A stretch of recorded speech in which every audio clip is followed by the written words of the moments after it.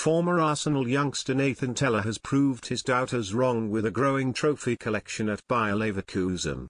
The 25-year-old feared his dreams of a career in football were going up in smoke when he failed to secure a professional contract with the Gunners in 2017.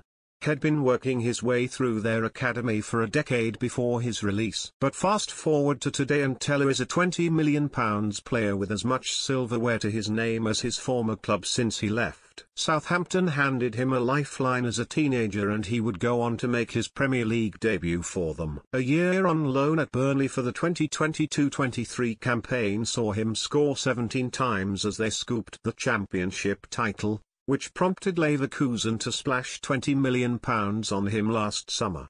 He was a part of their squad which remarkably went unbeaten in the Bundesliga last season, registering 7 goal contributions. In a full-circle moment, Tella returned to North London for a pre-season friendly in the summer which Arsenal won 4-1. Going back to the Emirates as a champion, as an invincible as well, it's a great feeling, and it's an amazing feeling, he said ahead of the match. The day that happened, when I got released, my whole world just came crashing down. That was probably the first time in my life I'd ever been rejected from something in a sense. It worked so hard to get to the level I am and technically it's the last step before you think of yourself as a professional footballer for Arsenal. I might say I was this close to doing it, or this close to doing it. I was one step away from ultimately fulfilling my dream for the club I support. It was really hard for me at the time. With victory in the German Super Cup in August, Tella claimed his 4th trophy in the space of just 15 months following Leverkusen's League and Cup double.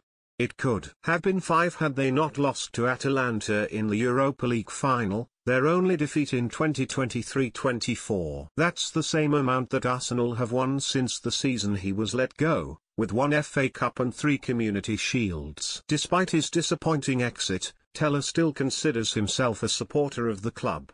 He added, I always check the results. When we're playing I'm always quick to see the lineups and how they're doing. I'm still an Arsenal fan.